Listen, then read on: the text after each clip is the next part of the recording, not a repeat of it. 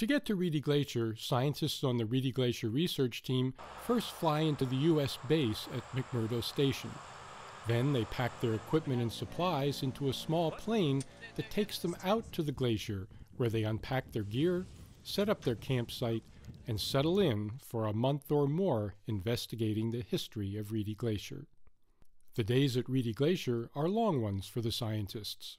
When we go to work in the morning, first of all, we've been living in a tent, and so we get up, it's cold, we have to get out of our warm sleeping bags, and then make our way over to the cook tent.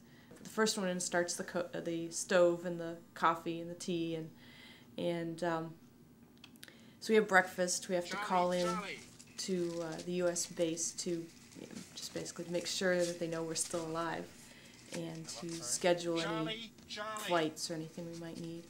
Most of our day involves pretty continuous walking for 12, 14 hours, and we're looking for things. We're looking to see what types of deposits are on the ground, how they're arranged, what their shape and morphology are, how badly weathered they are. I guess things we're looking at range from glacial deposits that may be a few hundred, a few thousand years old, to things that are a few million years old or more. A typical day for us is quite long.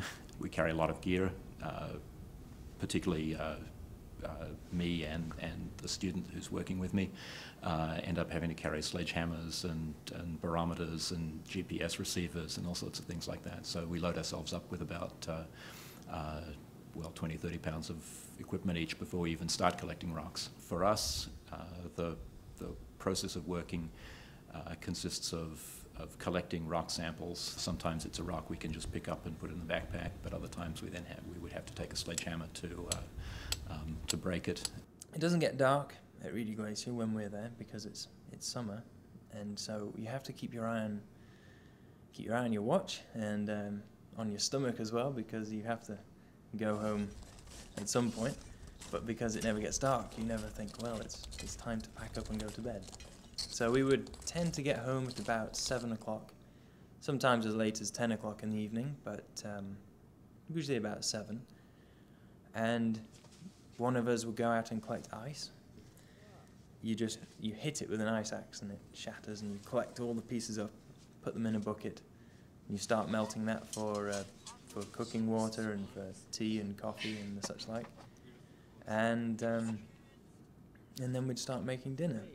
And we'd probably call it a day about 11 o'clock at night. And you'd go back to your tent, and inside it would be, the tent is yellow, and so with the sun streaming through all night long, you'd be sleeping in this yellow environment, which is a lot easier than it sounds. And that's a typical day.